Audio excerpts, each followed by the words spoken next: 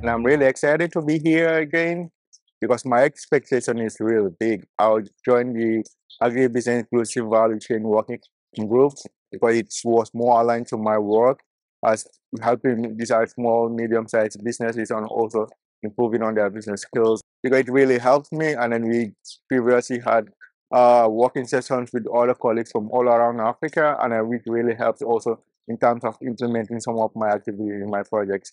From my experience in my project, I have started even sharing some of my experience. Like, for example, a lady from Kenya today approached me, and then she's going to implement the same project I have implemented in my project, and she's really keen to learn how I have actually do it, and then also my experience also now in the digital problems, difficulties we have in my project. So I have other colleagues also coming in and helping me closing the gap, so they could actually contribute to those experience. So I think I give and then also take from my colleagues.